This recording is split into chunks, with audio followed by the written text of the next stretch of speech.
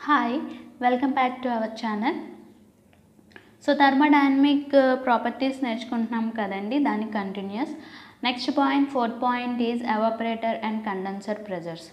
ఈ evaporator condensers pressures అన్నవి అంటే ఆపరేటింగ్ ప్రెజర్స్ అన్నవి ఏవైతే ఉన్నాయో అవి పాజిటివ్గా, అలాగే నియర్ టు అట్మాస్ఫియర్ ప్రెజర్స్కి నియర్గా మనం ఆపరేట్ చేస్తూ ఉండాలి, అంటే ఆపరేటింగ్ ప్రెజర్స్ అనేవి మెయింటైన్ చేస్తూ ఉండాలి.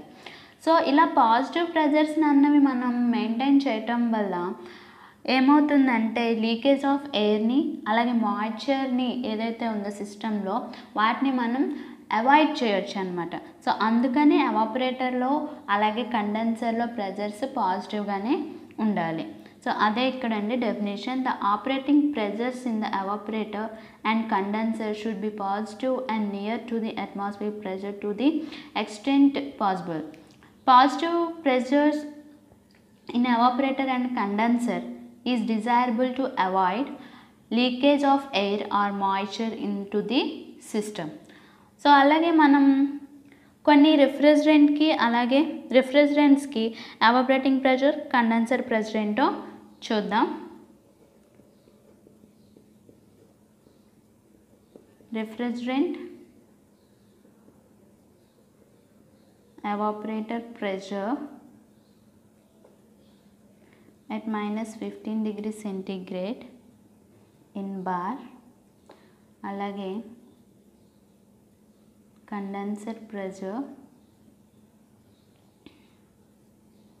at 30 degrees centigrade in bar. So first refrigerant NH3, evaporated temperature ఎంతంటే 2.3634, అలాగే కండెన్సర్ 11.34. నెక్స్ట్ CO2కి 22.9, 71.93. SO2కి 0.8415, అలాగే 4.58. నెక్స్ట్ F11కి 0.2021, అలాగే 1.2607. F12కి 1.8262, 7.451. F22కి 2.9670, అలాగే 12.034. ఇవి రిఫ్రిజరెంట్స్ యొక్క ఎవాపరేటర్ ప్రెజర్స్ అలాగే condenser. Next point, coefficient of performance and power per ton. ఒక రిఫ్రిజరెంట్ని కనుక సెలెక్ట్ చేసుకోవాలి అంటే ఈ రెండు కూడా చాలా చాలా ఇంపార్టెంట్ అండి. ఎందుకంటే మనకి సిఓపి అన్నది ఎక్కువగా ఉంటేనే మనకి అక్కడ సైకిల్ అన్నది అంత ఎఫిషియెంట్గా ఉన్నట్టు.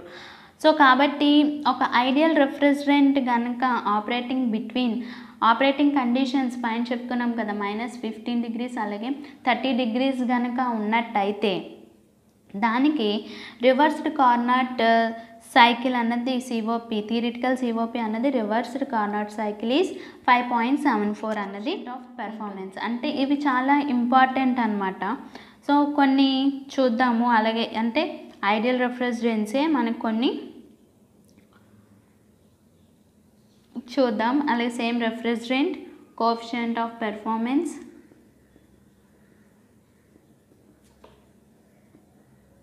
HP per ton. Same NH3కి COP 4.76, అలాగే 0.989. Next CO2కి 2.56, 1.84. SO2కి 4.73, 0.995. F11 5.09, 0.93. F12 4.70, 1.00.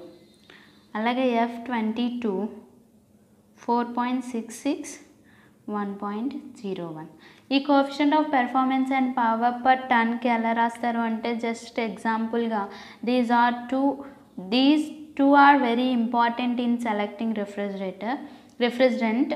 For an ideal refrigerant operating between -15 degrees centigrade evaporator temperature and 30 degrees centigrade condenser temperature, the theoretical COP for reversed Carnot cycle is 5.74 అని రాస్తే సరిపోతుందండి. Last point critical temperature and pressures. ఈ critical temperature అంటే actually critical temperature అంటే ఏంటి? ఏదైతే మనకి temperature ఉందో అంటే ఒక వేపర్కి ఒక టెంపరేచర్ దగ్గర కండెన్సేషన్ అన్నది జరగదన్నమాట. సో అలాంటి టెంపరేచర్ని క్రిటికల్ టెంపరేచర్ అంటారు. సో ఒక టెంపరేచర్కి రీచ్ అయిన తర్వాత ఆ vapour cannot be condensed irrespective of the pressures on the system is called critical temperatures and pressures. So మనకి తెలుసు అంటే కామన్గా critical temperature of the refrigerant should be above the condenser temperature. దీనివల్ల refrigerant condensed easily. So మనం ఎలా రాయాలి అంటే the temperature above which vapour cannot be condensed is called critical temperatures. అలాగే temperature above which the vapour cannot be condensed irrespective of the pressure on the system. Always the critical temperature of the refrigerant should be above the condenser temperature so that refrigerant condensed easily. So ఇలా రాయాలి అండి. So కామన్గా మనం use చేసేది refrigerant. కొన్ని common examples చూద్దాం. Refrigerant, critical temperature, అలాగే critical pressure. First NH3 ఇది డిగ్రీ సెంటిగ్రేడ్, ఇది ఇన్ బార్. సో NH3కి వచ్చేసరికి 11.3, దీనికి 113.86. So next CO2 30.5, 73.8. SO2కి 157.0, 78.7. F11కి 197.5 అండ్ 43.8. అలాగే F12కి 112.1, అలాగే 41.2. అలాగే F22కి 95.4, 49.38 క్రిటికల్ ప్రెషర్ అన్నమాట. సో ఇది థర్మల్ ప్రాపర్టీస్ అండి. ఈ వీడియో కనుక నచ్చినట్టయితే లైక్ చేయండి, షేర్ చేయండి, అలాగే సబ్స్క్రైబ్ చేసుకోండి. Thank you.